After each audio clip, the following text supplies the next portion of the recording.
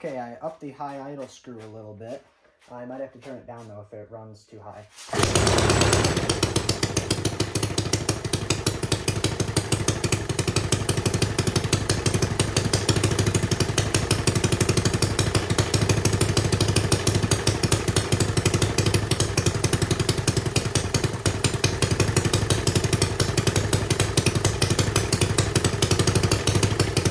That seems good right there.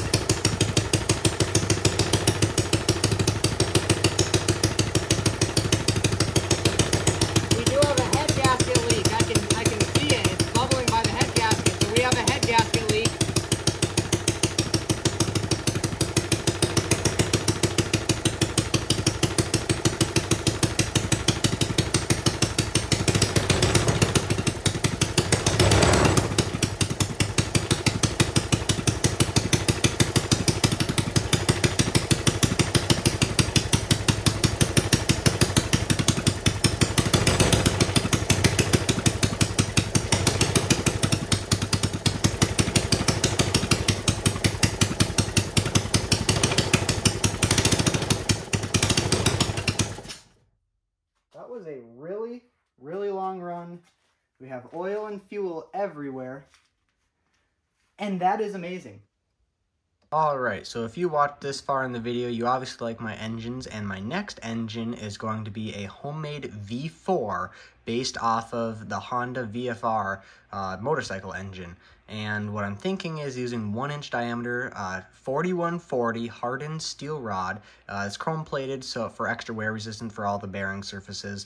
It has a tensile strength of around 100,000 psi. I'm a little worried. So the Honda VFR uses a 1.25-inch diameter crankshaft, which is approximately 56% stronger than the 1-inch.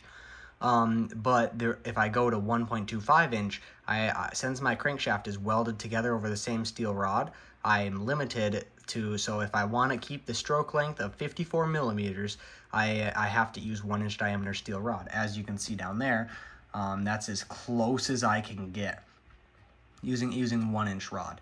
If I go to 1.25-inch rod, the stroke length has to go all the way to 65 millimeters, and then these cylinders won't work.